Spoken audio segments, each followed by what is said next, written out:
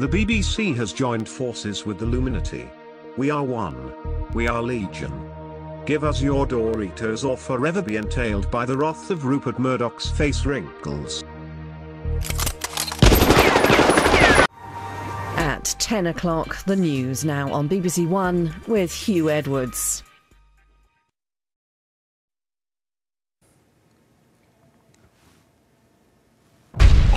The state government spent $8 million on this so-called fucker right in the pussy.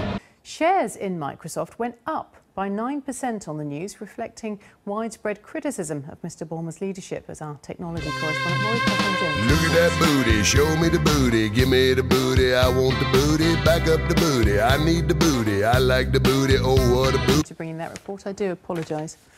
More on both those stories and much more else besides in about 50 minutes' time when I'm back with Doritos. Actually, before that, though, we're going to have a quick look at the market. Sorry to catch up with you there. And here we go. This is the picture. It's in about 50 minutes' time when I'm back with, well...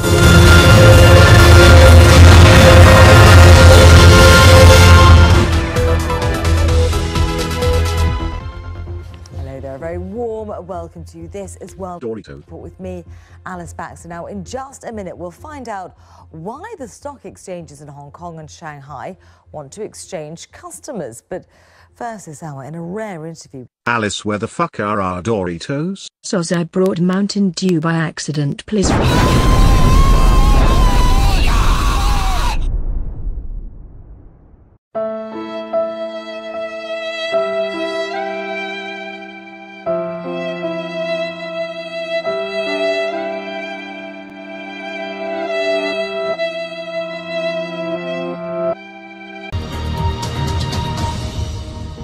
Smoke weed every day. Get ready, warm. Smoke weed every day. Smoke weed.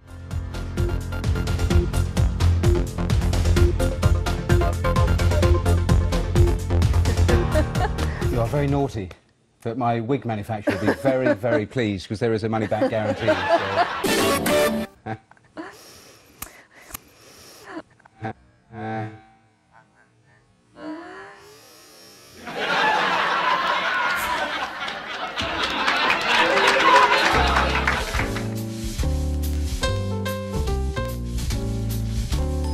Smoke weed every day.